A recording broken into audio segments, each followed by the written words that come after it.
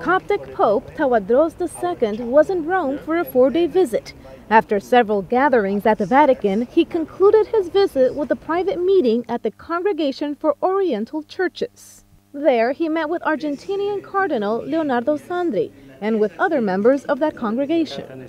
Together, they prayed at the congregation's Byzantine-style chapel, and they also sung the Regina Coeli to honor Our Lady.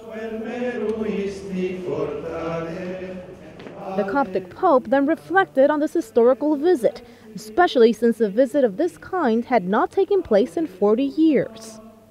I am very happy to visit the Holy Father, Pope Francis, and it is very important as it is considered as a meeting, historical meeting with the two big churches in Egypt, the Coptic Orthodox Church, and in here, the Roman Catholic Church.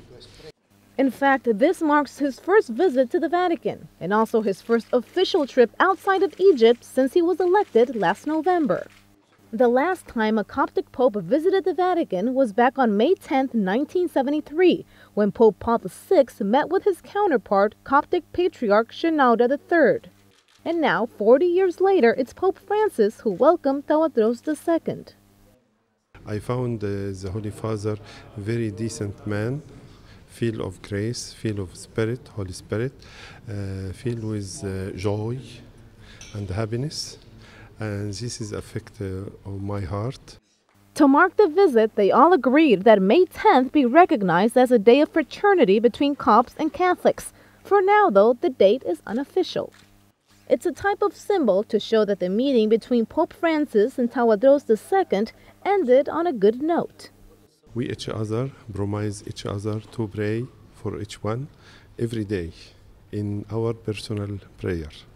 And so the meeting was described as much more than just a visit between both church leaders. Rather, it was described as a new chapter to strengthen the bonds of reconciliation and unity. Thank you. And the second.